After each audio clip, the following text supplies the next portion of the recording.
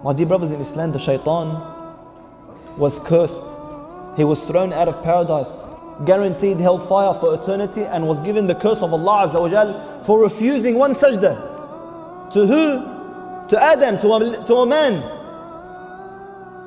What's going to happen to us who refuse to bow down to the Lord of the heavens and the earth?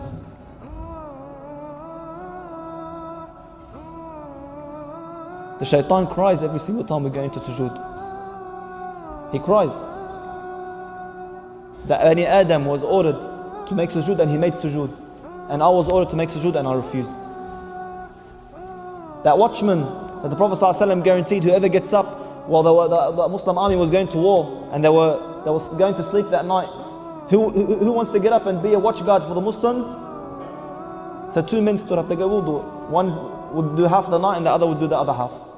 So this man got up on the cliff and he's watching over the Muslims and he begins to pray. He's standing there watching, so he started praying. He started praying and the enemy came. And as they were approaching, he saw the man on the cliff and he knew this man would alert the Muslims, so they couldn't ambush them.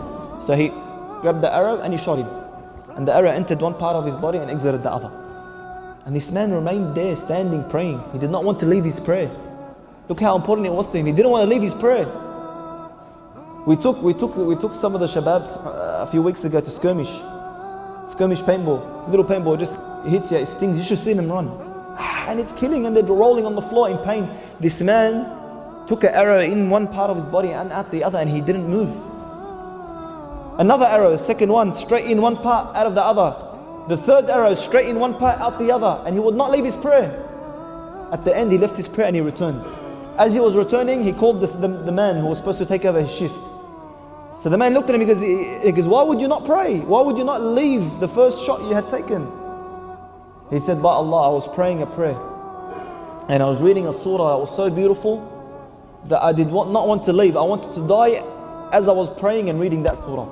And if it wasn't for my promise to the Prophet ﷺ that I would guide the Muslims, I would have stayed in that prayer and died in that prayer. Look at the importance of salah in their lives. The man who wanted to get his leg chopped, what did he tell them? Chop it off, wallah min salah. You know how the narration goes? They'd done the whole operation. They chopped off his entire leg and he did not even grunt. He did not even grunt. Imam Bukhari radiallahu anhu. Imam Bukhari, the one who the scholars claim that the most sahih, the most correct, the most authentic book after the Quran is Sahih Bukhari. Not a household doesn't have this book. How was his prayer? His students once narrated, you know what they narrated? They narrated that once he got up to pray, and as he finished his prayer, he gave salam, he felt something on his back. So he moved his abaya and they saw hundreds of bee stings in his back. They go, what's that, ya Imam? He goes, I don't know. He prayed his entire prayer, a whole hive or whatever of bees attacked him and he didn't even feel it, he didn't even know what had happened until after he finished his prayer. Is this our prayer? Is this how our prayer is? Ali radiallahu anhu, look, why was he at such a great status? Very simple. One day he was praying and the house around him began to burn. He was in a house fire. And people all gathered around and they saw him, he's still praying. And then they called out to him, Ya Ali, the house is burning, Ya Ali, the house is burning, and he didn't listen. At the end of the prayer, he gave salam and he walked out. They go, Ya Ali, didn't you hear us calling out to you that the prayer is burnt? The house is burning? He replied, can you hear what you're praying? Can you actually hear others or hear things while you're praying? He couldn't understand, how could that be? Is that the true value of salah in our lives? Seriously, do we have that khushu'?